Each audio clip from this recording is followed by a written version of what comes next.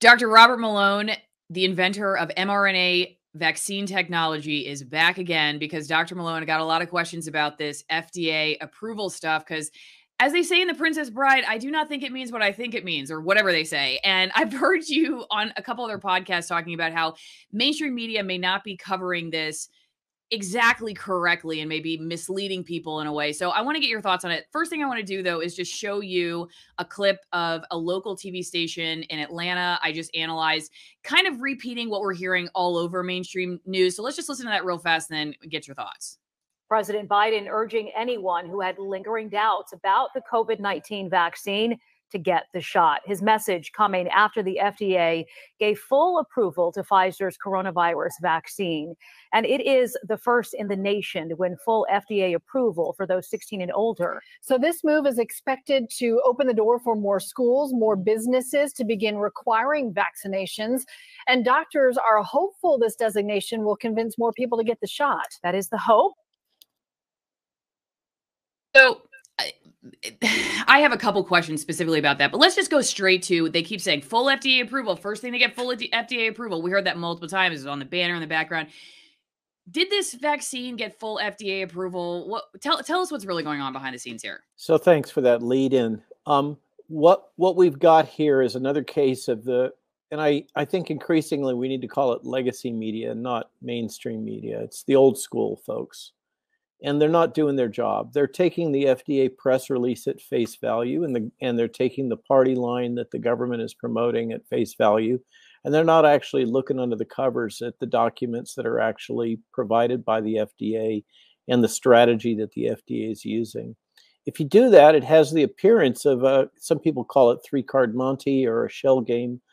There's actually two approval letters. And what does approval mean? Well, technically, when they say full approval, what the FDA has authority over is interstate commerce. That's what the federal government has authority over. And FDA has authority to regulate the safety, efficacy, purity, potency of drug products that are marketed interstate. So what they're offering here in one of these two letters is authorization to market in response to what's called a biologic license application. So those are the fancy regulatory terms.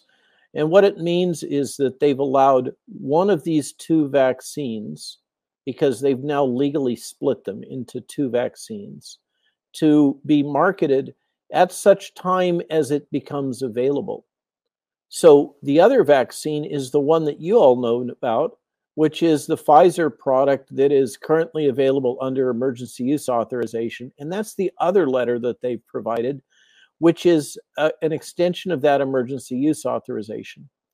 So the truth is that it's called Comirnaty, I believe that's how it's pronounced, is the BioNTech product. This is BioNTech is a German company that is being manufactured and distributed by Pfizer, called Comirnaty, is licensed, but it has conditions. Calling it full approval is also a bit misleading.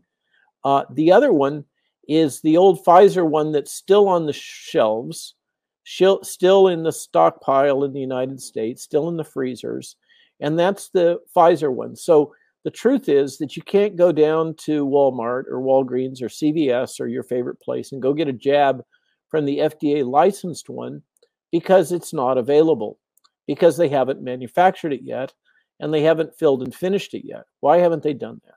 Because they've just approved the label that has to be put on it, and the documentation about adverse events. That's the package insert that goes into the little box, and the box itself.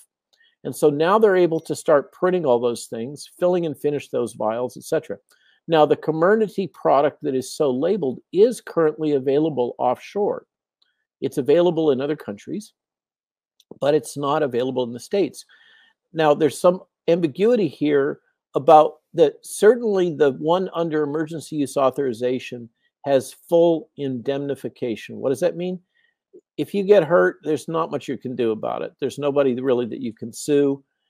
In the case of the licensed product, there's an indemnification, there's a fund that's been set up by the federal government that you can apply to and get potential compensation for your damages that's set up by Congress.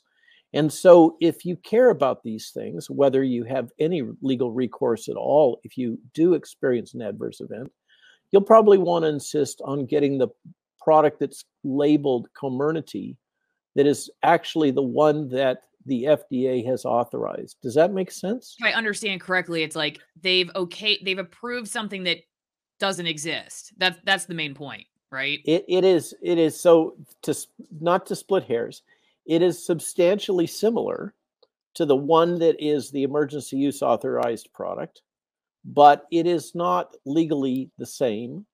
And there is some latitude for them to make some minor tweaks on the dial in terms of the formulation as they're filling this new product labeled Comirnaty that will be licensed and will, in theory, be covered under the clause for allowing you to recoup damages under the vaccines fund.